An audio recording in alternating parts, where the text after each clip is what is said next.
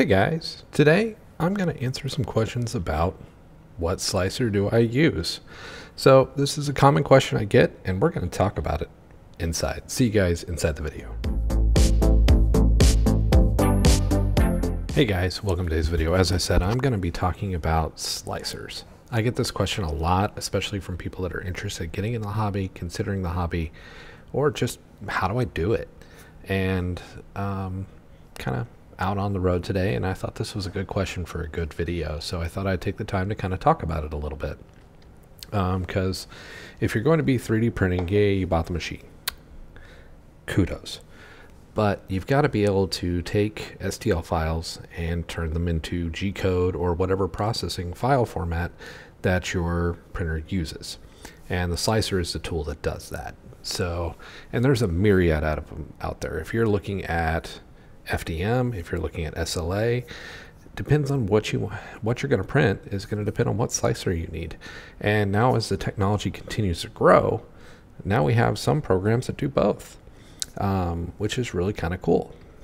So I thought it was a good time to kind of cover this topic, talk about it, and just basically tell you guys what I use, because upcoming videos after this video, I'm going to do a video just on how I use my FDM slicer, how I use my SLA slicer, because I haven't bought into one of the combo programs yet. I'm still using two independent programs for the two independent forms of printing, but I plan on going past that because there are other slicers out there that have tools in them that are just plain useful, and we want to make sure we talk about those as well. So that's kind of the topic of today's video. I'm going to show you the two main ones I use, but also list off a few others that if you're just getting into the hobby, you may want to take a look at. So definitely some good ones. I will have links to all of them down in the description down below. Some are free, some are pay for.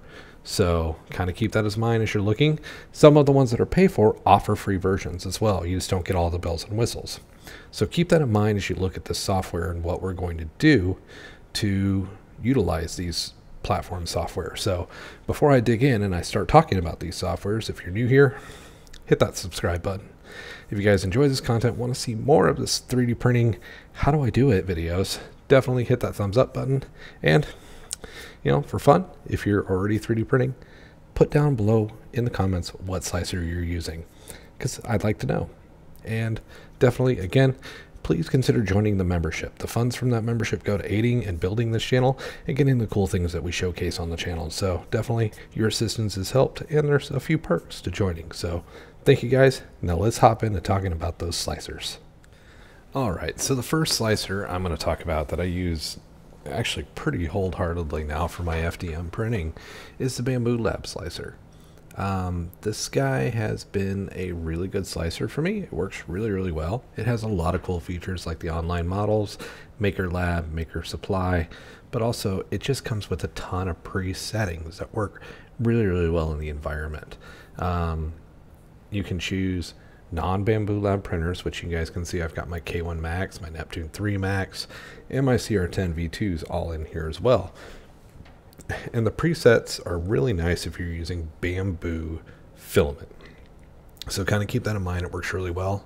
You can tell it what filaments you got going on, whether it's PLA basic, and you can choose generic PVA, ABS, PLAs, or, which honestly, what I've been using a lot of is the bamboo filament. And their presets, I'll be honest guys, they're almost right on, especially for their machines, but also for the Creality machines and for the Illugu machines, they've been pretty spot on and worked really well for me. So the filament has been spot on for what they're doing. The software itself is relatively intuitive. It has really good repair tools that have worked really well for me, and it also catches a lot of errors that you sometimes miss. But you also have global and object processing, and you can open up the advanced console and get your items like strength, speed, support, and other items like your infill and stuff like that to help you work through the videos and also just work through your projects without creating a problem as you print. So definitely kind of one of the things that works for. You've got your needle diameters, what flow you want, but also just tools within the models that let you work really well, as well as monitoring your printers from the software remotely. So you can network send to your Bamboo Lab machines without even having to leave the program and start your print and monitor from all in one place. Also, the Bamboo app is fantastic. Lets me monitor, lets me know my printer, hey, it ran out of filament or whatever else is wrong with it, to go back and check up on it. So for my FDM printing, I used to be a hardcore Cura guy, but now I'm using the Bamboo Lab slicer almost singularly. I haven't really touched any of the other ones in quite a while. Now Cura, this is free software. Cura, great slicer, used it for a long time because honestly for a while there that was what there was. But this one has just kind of won the game for me. It's been a really good slicer, worked really well.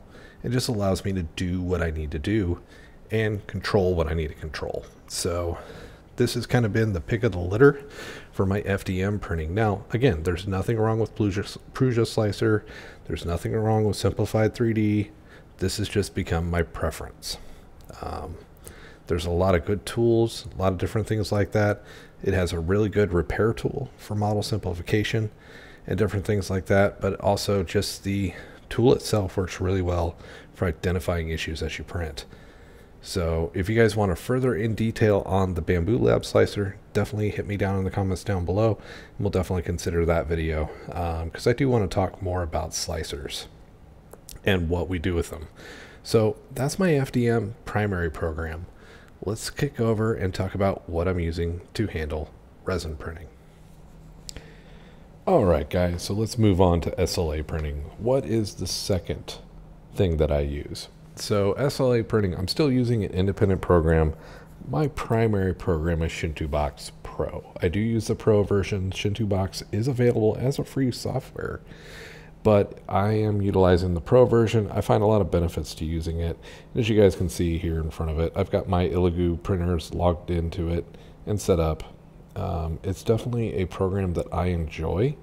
Again, it's free from shintobox.com. Great little software, but there's a lot of good features here. Printer support. Oh my goodness, there's so many printers available. And actually, I need to add a printer because I don't have my frozen printer logged in here. I just noticed that. So we'll add my 8KS. Wow, real simple to add a printer. Boom, I've got my Frozen Sonic 8KS in there. Now granted, I just have the default profiles. I need to add my profiles, and if you guys are curious to see how to import print profiles from resin manufacturers, definitely leave it down in the comments down below. But this is my primary program that I use for slicing. The Pro version gives you a lot of cool tools. For example, it gives me cavity detector and also network send for most of my Illigu machines. My Saturn 4 and Saturn Mars 5 Ultra, I can sit here and network via the network, start a print on a machine if it's already out in the shop prepped and ready. I don't have to go out there and hit go. So I personally enjoy the layout of the program. It's a step-by-step process to getting my file positioned, supported, and prepped for printing, and it's laid out nice and clean. You've got good repair tools. Now it's throwing a fit because I don't have a model loaded. We'll do that another time if you guys are interested in going through my entire process of how I prep a print. So if you're curious about that, leave it as a comment down below so I know your guys' interest in having that kind of a video. So this is where I do a lot of my work. Now there are competing programs out there like Lychee and other software applications. Shintobox is where I started. It's where I've been for a long time. The Shintobox Pro license, I believe, runs $160 or $180 a year, or you can pay monthly as well. I pay the yearly. I find it just to be cheaper. One and done once a year. I've got all my tools. Kind of a great program, works really well for me, and it just allows me to print and set up my prints, save my configurations. I can save over here all my resin configurations. I don't know if I haven't imported one yet. I need to import my one for the Ceratec resin that I'm using that I am quite enjoying right now. You can do bowling operations where you're cutting, hollowing out, dig holes in the model to allow you to prevent suction. You can split models up, auto orientation, a lot of good orientation tools available, even measurement tools. I use the 2-point distance quite a bit to look at the size of a figure or a model to make sure I'm printing parts appropriate sizes. So a lot of great tools, a really good package. Again, you don't have to use the paid version. You get pretty much getting printers into the program. You get all of that in the free version. You don't have some of the bells and whistles, and it is what it is. The repair tool is fairly decent. I've actually found the Bamboo Lab tool to be better. So sometimes I'll load it in there and re-export the STL after I've done it, bring it back over here and finish cleaning up. But all in all, this has kind of been my go-to tool when it comes to my SLA prints. It's handy, it works well, it has a ton of printer support and new printers added all the time. I don't know if you guys saw it pop up there where it said we just had an update to it. But just the printer support alone is great. I actually need to add my Galaxy One as well, and I've got a couple more frozen printers I need to add. But yeah, so really good piece of software. It's worked really well for me as I've gone through the process. The network tool, you do have to download and install that. It's only for a certain number of printers right now. I imagine that support will grow as newer printers are released with the network components, but I've really enjoyed it, being able to sit there and go, oh, I know my printer's got resin in it. I know the bed's clean and level. Go. So really a nice tool and a lot of nice features to have in here to work with. So hopefully this has answered your guys' questions of what tools I'm using to take the STL and get it to a print. Now, if you're curious about what tools I'm using for 3D model creation, definitely leave the comments down below, because I'm going to start talking about that a lot more. But also, these are the slicers that I choose to use to get my prints. Are these the correct ones for you? Possibly not. There's a lot of options out there. Like for FDM, like I said, there's Prusa Slicer, there's Cura, there's Simplified 3D, that's a paid for. But also, Lynchy is available for FDM printing. Shindobox doesn't do both, it only does one. Lynchy is kind of the one, or Lychee, or however it's pronounced, is the only one that I actually know of that has dual support in one paid for license. Which is also, I believe, a yearly license. So if you guys have interest in that, make sure you're helping out and supporting the channel, and we can take a look at purchasing that license and bringing the software onto the channel as well.